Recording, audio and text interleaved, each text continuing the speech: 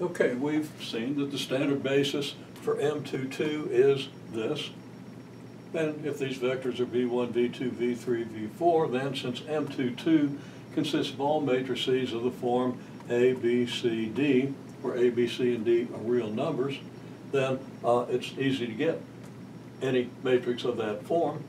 You just multiply A times V1, which is A times this, and you'll get the A here.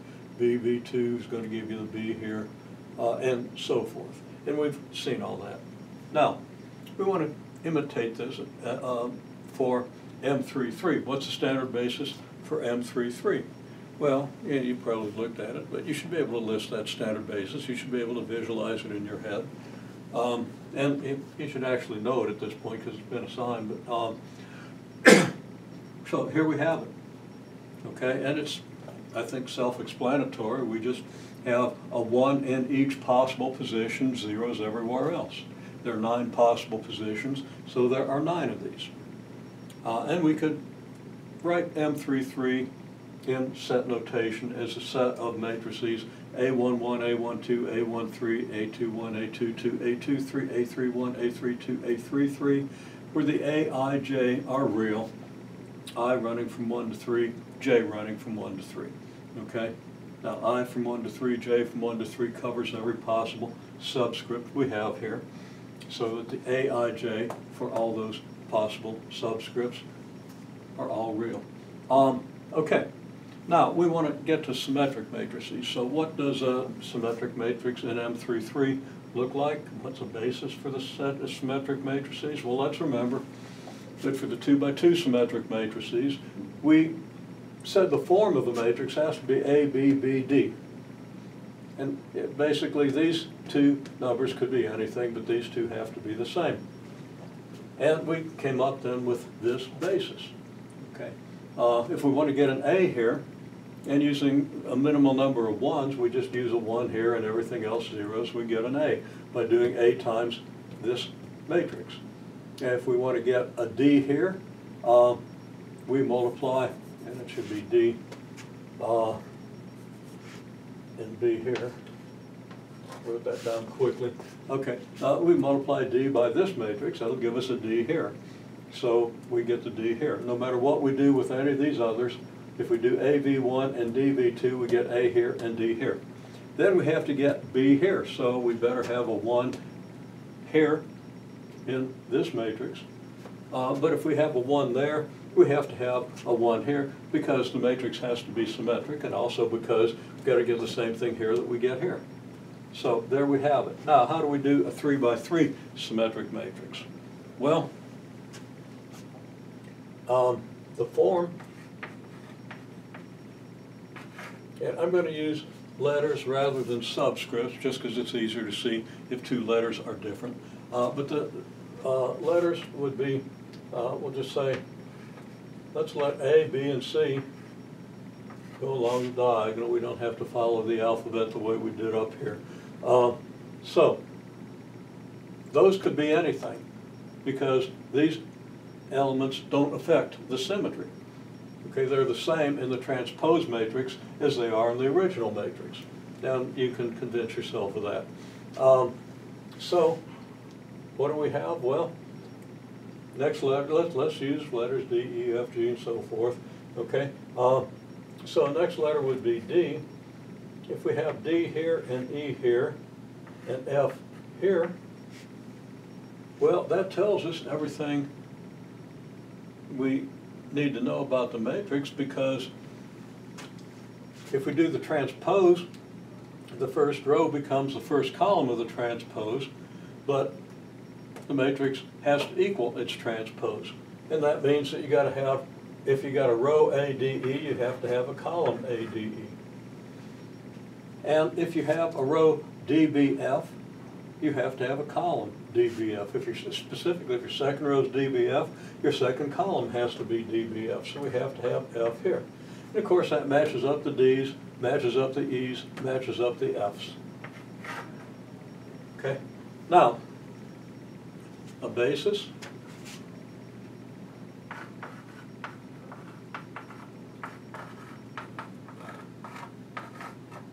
Well,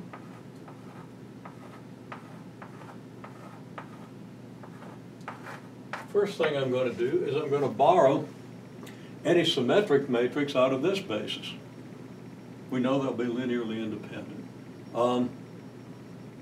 So anything in this basis that's symmetric is going to work. Well, that would be this, and where'd it go? This. So we start with these, 0, 0, 0, 0, 1, 0. Now there are other symmetric matrices we could use, but things will be simpler in a way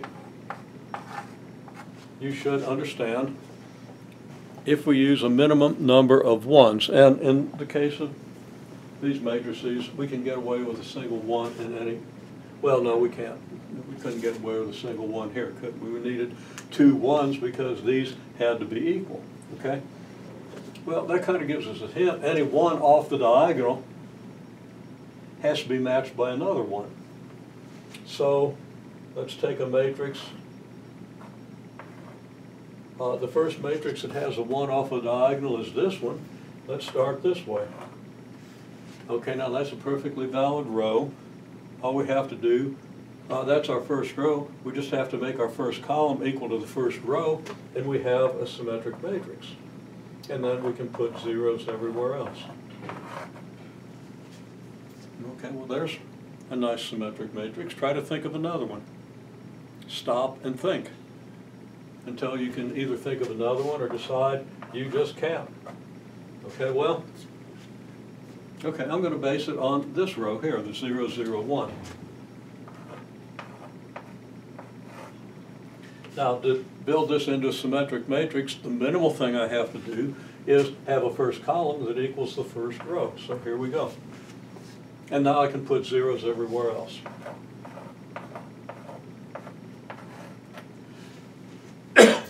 Then what? Well, let's see. I could use this one, couldn't I? I got 0, 0, 1 here, and I don't have a matrix with a 0, 0, 1 in it. So let me do that. 0, 0, 0, 0, 0, 1. Now what do I need to make this symmetric? Well, I have to have a second column that's equal to the second row.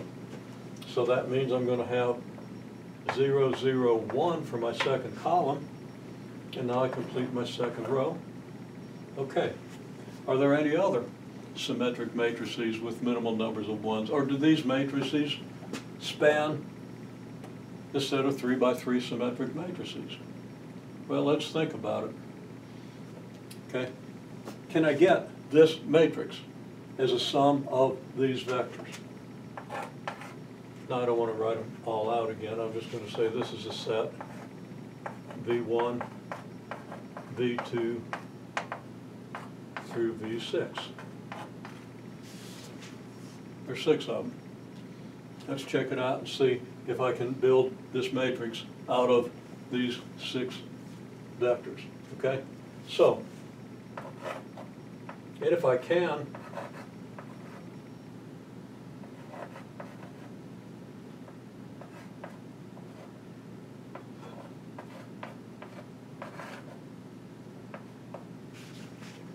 then I'll know that I have a basis because every vector has to be of this form. Now, to be formally sure, I see that it spans. I also have to show that it's linearly independent, and I'll leave that to you. Okay, so here we have the matrix. How do I get this out of these? Well, I need an A here. The only way I'm going to get an A is multiply this one by A. So it's going to be A, and I'm just going to write V1. Okay. Then I need a D here. How am I going to get a D here? Well, the only place where I don't have a 0 here is here. So that has to be V times V2. And of course, that also gives us the D here because I've got the 1s here. Well, you can check it out matrix by matrix.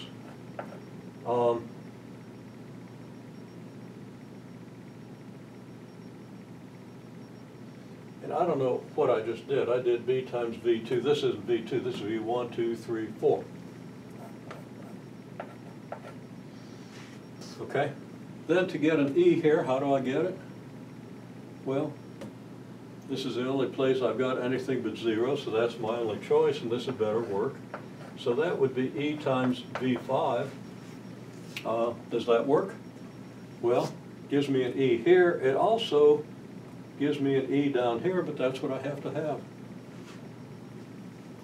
Now I'm getting carried away here and ran over in the last one, so I better be careful. Okay, then what? Well, I should let you complete it, but we'll go on. Okay, the D here is already taken care of. You know, I'm just not writing down the right letters. I said B times V2, but I just wasn't looking at what I'd written. This isn't B, this is D.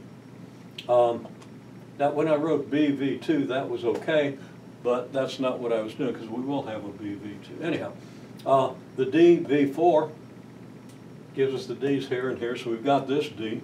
Now we need a B here, and that's where I'll do BV2. I'd already written that, but that's not what I was talking about when I wrote it. Okay, then what? Then we need an F here. Well, the only place I've got a non-zero in that position is here, so that's F times V5. And then